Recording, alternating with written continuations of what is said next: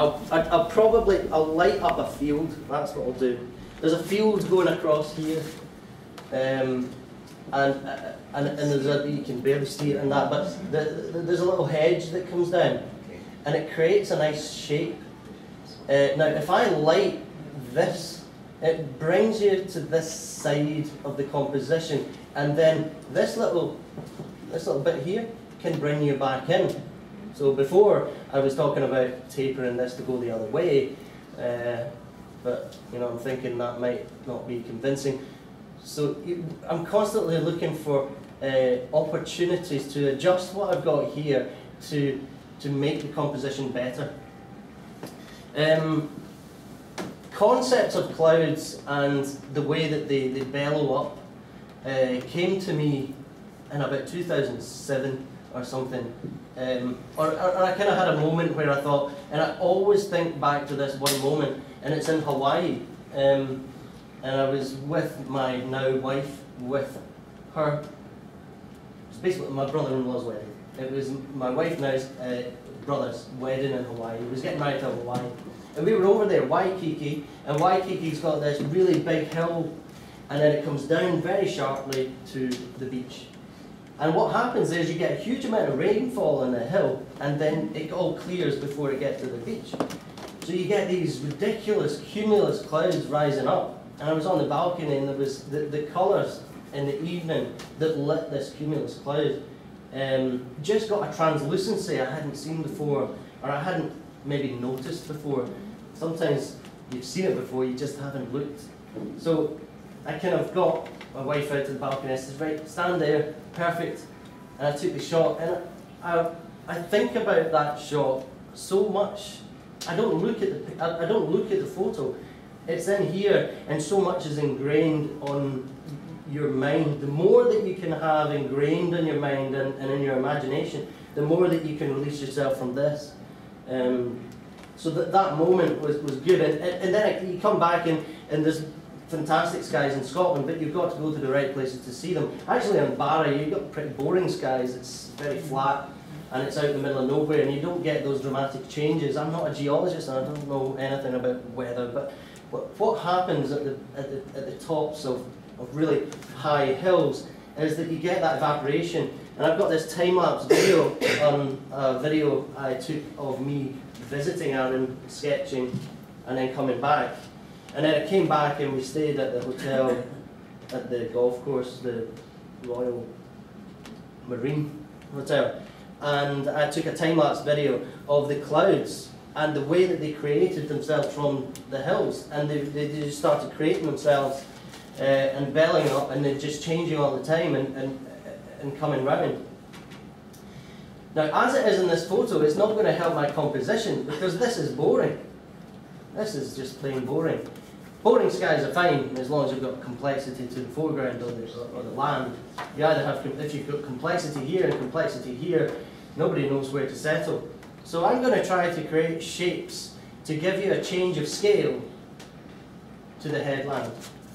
And these are the shapes that I want to. Normally I wouldn't make these marks in, but these are the shapes that I want, and I want that interest coming about there where the light source would be.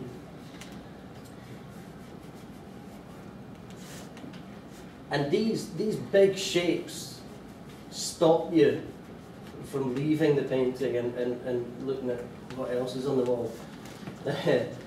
So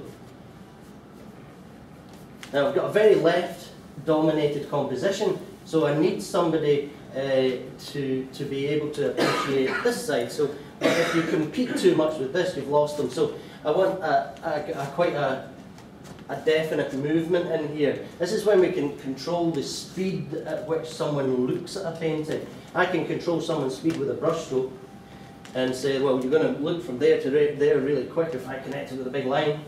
That's just a guideline, it would be kind of broken. I can break that line. Can break that line, and the speed at which you go from there to there will slow down quite a lot. And because the light source is here, the light source is here, it's going to be kind of lit down here. So this is going to take your attention away, so I'm going to really have to do something special with the transition of these shapes into the other side of the painting. And also my little idea with lighting up a field about here.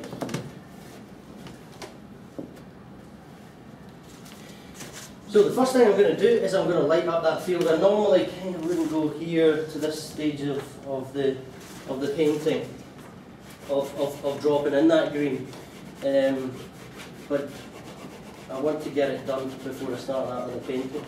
I'm going to check the time as well. Right, I'm about at the halfway stage. It's only going to take me 20-30 minutes to do what I need to do with the other painting. So I'm going to continue this in another half hour, and hopefully I'll get somewhere near the stage of that one here, so that we get a two-stage process, start and finish with two different paintings. Sometimes you just need to let the paint dry so that you can paint dry on dry, wet on dry rather than wet on wet. Wet on wet has the ability to give you the translucency. If you paint an opaque colour on top of a wet other opaque colour or transparent colour, you begin to mix the paint together when you apply it, and that creates translucency, even though it's an opaque colour you're applying, because the mix between that and the colour that's already there merges the two colours closer together, which is all that happens with transparency anyway. Okay, I'm going to go straight in with this colour that I'm a bit obsessed with at the moment.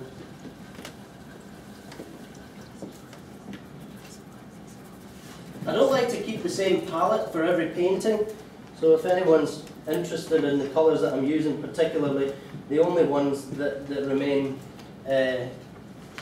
consistent are cyan, magenta and yellow. Because I can't achieve those colours with any other paint, because I can't mix them. I can get away with not even having cadmium red. I can mix my red by glazing magenta on top of yellow, believe it or not. Which actually makes it a much more glowing red, because there's translucency there. Glazing, and we'll get into glazing on the second painting. Red and green shouldn't be seen.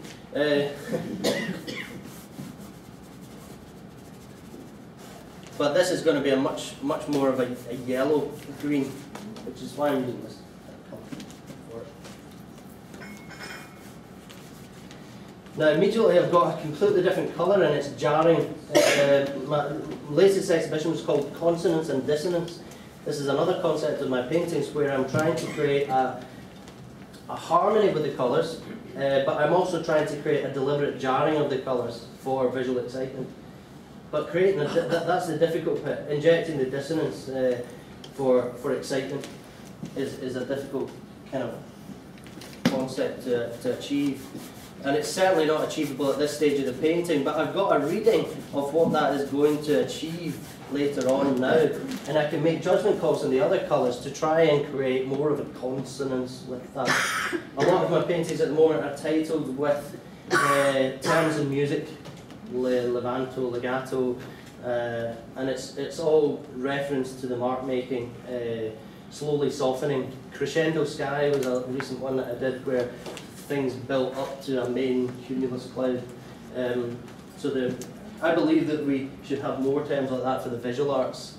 We've got so many great Italian terms for the way things are paced and the way things sort of staccato. I've done a lot of staccato show where every mark is just a very deliberate, direct mark, and move like crackles across the foreground. Okay, Kremnitz white again, and just watch what happens when you apply Kremnitz white to that colour. It starts to go yellower, strange.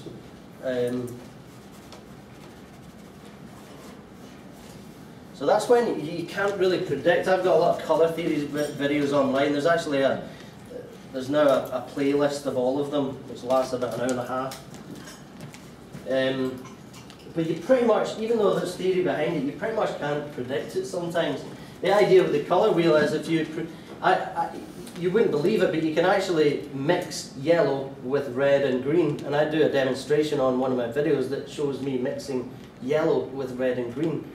And you'd probably think, wow, how can you do that? Well, if you mix red with green and then lighten it, you begin to get such sandy yellow, and the yellow that you end up with is somewhere around here. Because in the colour wheel, if you mix that one with that one, you get grey. If you mix magenta with green, you get grey. But if you mix magenta with like a cobalt blue, you will get a desaturated purple.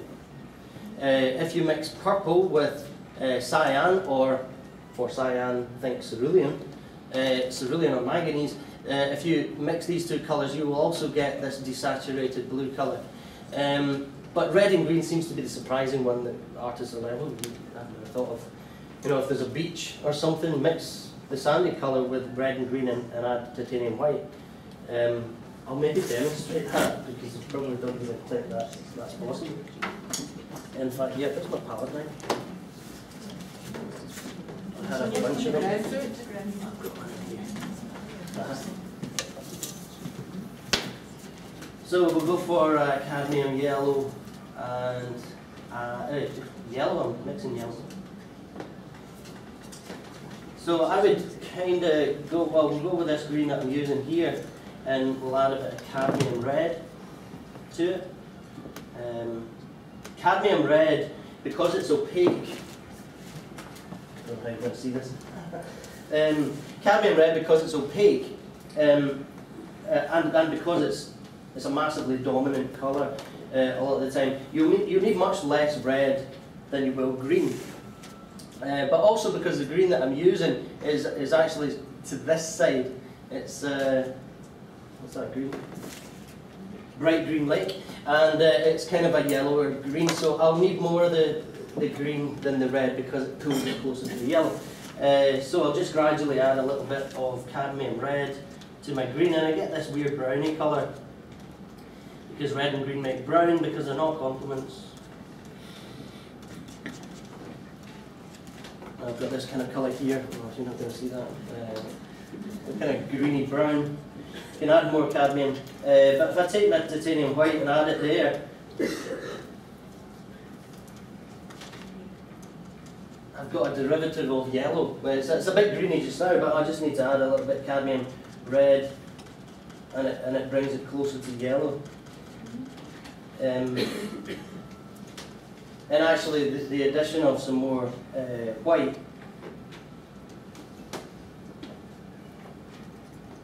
will give you about that colour there. So this colour, which could describe sand on a beach, is mixed with red and green, which is a kind of weird one. Okay, I was needing a yellow, and I was needing something with